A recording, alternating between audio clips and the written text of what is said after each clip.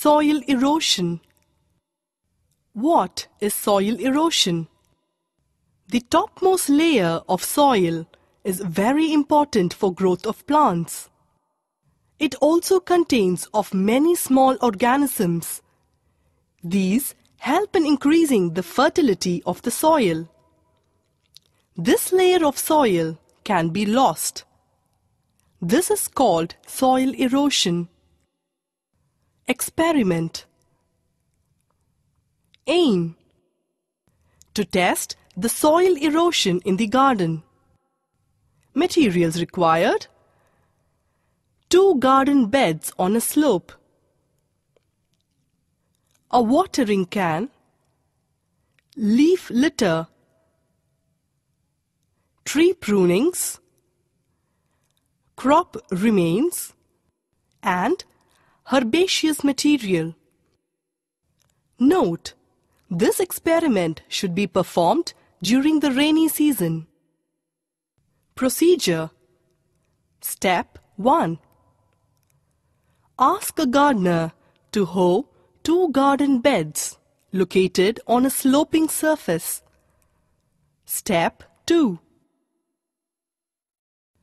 Plant seedlings of any herbaceous plants in one of the beds. Step 3. Leave the other bed as it is. Step 4. Water the 2 beds daily with the watering can. Step 5. After the seedlings have grown into mature plants, cover the ground with herbaceous material, crop remains, prunings from trees and leaf litter. Step 6. Observe the 2 beds for 4 weeks. What do you see? Result: the soil will be washed off from the bed which is not covered with vegetation. Water acts as the chief agent of erosion. However, the bed which is covered with vegetation is protected from the erosive action of water.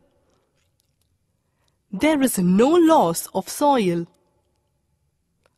The plant vegetation cover guards against the impact of raindrops. The mature living plants stabilize the soil with their roots.